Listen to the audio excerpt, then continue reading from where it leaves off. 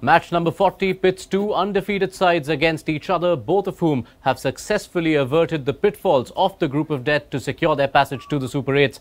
West Indies versus Afghanistan in St. Lucia is the last group stage game of the ICC Men's T20 World Cup 2024. We build up to it on Maruti Suzuki Arena presents ESPNcricinfo Timeout, powered by Dish TV Watcho, in the company of Ian Bishop. Bish, thank you so much for your time. Always a pleasure having you with us. West Indies and Afghanistan have successfully got New Zealand out, which doesn't happen too often at World Cups, and they're through to the Super 8s. Not a lot riding on this game, but an ideal test for both these teams heading into the business stretch of this competition. Yes, Yash, thanks for having me. Yeah, a number of narratives at play in that it's the final game before both the teams go into the Super 8. And you can look at several factors that Afghanistan's batting, which has been very reliant on the opening batters, they would want to find out further if some of the middle order, although Rashid Khan says they're in form, if they can have some time out in the middle. Both teams will want to win to keep their confidence going. And it also depends on whether guys like Alzarri Joseph and stuff, whether guys need rest, or whether you want to see new faces. So a number of narratives, and there's no one way of approaching it. Lots of key battles within this. The obvious one is the Afghanistan spinners against West Indies power hitters. How big a say do you expect that to have with Rashid and Noor lining up against the likes of Pooran and Powell? It's obviously going to be an entertaining aspect of the contest. Rashid and Noor and those guys are obviously world-class, particularly Rashid, and I rate Noor Ahmed highly.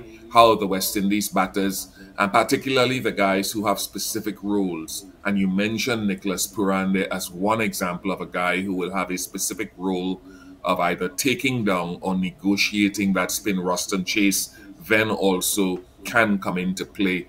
So that's one half of it, and I know we're going to get into the other half of it, that Afghanistan are not just a one-trick pony as far as their bowling is concerned. Absolutely. You've teed me up there, because Fazal Farooqi has been on fire. 12 wickets, telling displays in each of Afghanistan's 3 outings. And you've also seen in West Indies' last outing that Trent Boult did trouble them. So Farooqi against the West Indian top order, another mouth-watering matchup? I would think that from the guys that I've seen, the left-arm seamers around the park today, I know Mitchell Starc is an all-time great, but in terms of the variety of skill set, the guy who can swing it, genuinely swing it in both directions, I would think I'm struggling to find another one who can compete with Fazal Farooqi on that level. I'm not talking about numbers, I'm not talking about history, I'm talking about someone who swings it each way.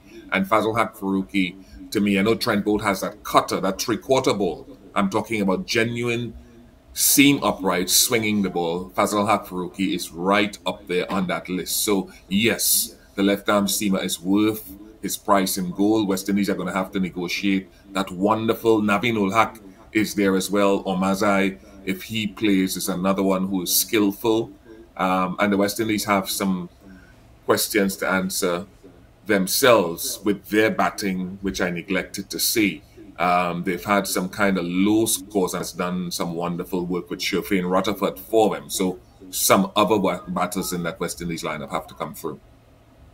So would you want West Indies to try some of their bench strength? Would you want some game time for someone like a Hetmeyer or a Hope as far as batting options go? And even the 2 pacers who are on the bench, Obed McCoy and Shamar Joseph?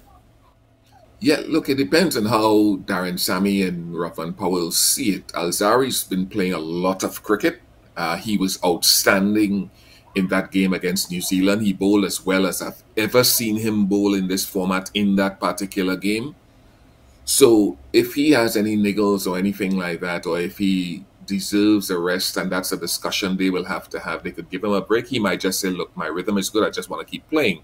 It would be nice, though, not necessarily for me, Shamar Joseph, but it would be nice if Obed McCoy, as a left-arm seamer, who is ahead of Shamar Joseph, having played against South Africa in the previous series, that's Obed McCoy, if he gets a run and you can find out, if necessary, if he could come into the tournament at some stage. And someone like a Hetmeyer, or more so Shea Hope, If you're looking at Johnson Charles, if Charles doesn't fire sooner rather than later, you want to have another option there with game time just in case that happens.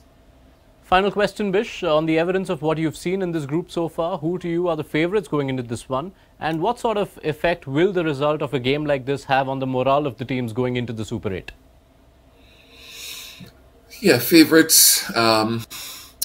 I would say I wouldn't go with who the favourites, because Afghanistan have had the better of the record between the teams in recent years. But I would think that both teams have work to do with their batting. Afghanistan very reliant on their top two so far in the tournament.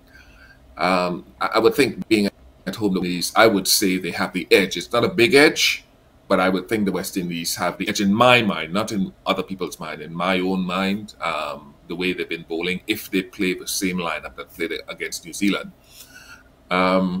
Moral boosting, yes, because you have to look at it this way. Would you rather lose? Would losing have a more negative impact than winning? I think definitely if you go down in this game, you might be asking yourself one or two questions going into the Super 8. So you want to win, but it's not the end of the world if you don't. So preferentially, of course, for anyone, you want to be the victor in this contest. All right, let's see who does end up victorious and finish top of the group, although that will have no bearing. West Indies and Afghanistan both already know where they'll be placed in the Super 8s. Thank you so much, Ian Bishop, for setting up the game for us. Introducing the epic new Swift. Time to go swifting. वॉचो app पे देखो एक OTT के दाम पे सारे OTT शान से। वॉचो